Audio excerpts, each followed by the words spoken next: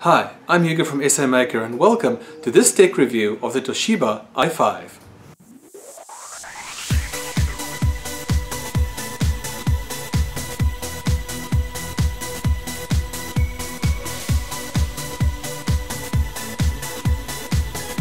Now this is not a new laptop. It has been around for a year now, but the maker has had a go at upgrading it. The question is, has it worked? The answer is yes.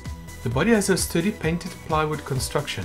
The hinges are plated brass with solid picture screen holes. The screen is a vintage glass pane held in frame with hot glue.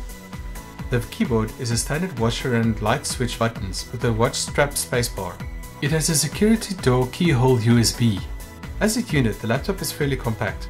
With little space to spare, we thought it would be impossible to upgrade, but the maker added more space using the latest router technology, and they needed all the space they could get for the upgrades. All the elements of the laptop was connected with a new thread, from the white cotton speed thread that connects the individual keys to the red fat wool thread that connects the inner components. The components themselves are of an outstanding quality given their size constraints. The main CPU has been boosted to a stopwatch. The maker claims that it's overclocked at 2 seconds, but on testing we found the average of 1.8 seconds, which is still well within the claims limit. The RAM has been upgraded to a slimline resin figure and the storage to a cut down notebook.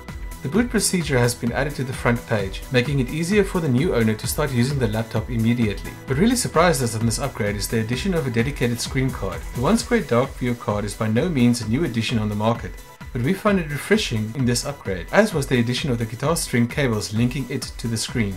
All the new upgrades are protected by a pair of safety goggles glasses.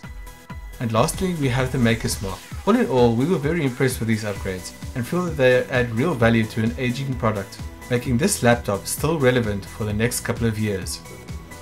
Thanks for watching. If you're interested in seeing more tech reviews like this one, please subscribe to this channel.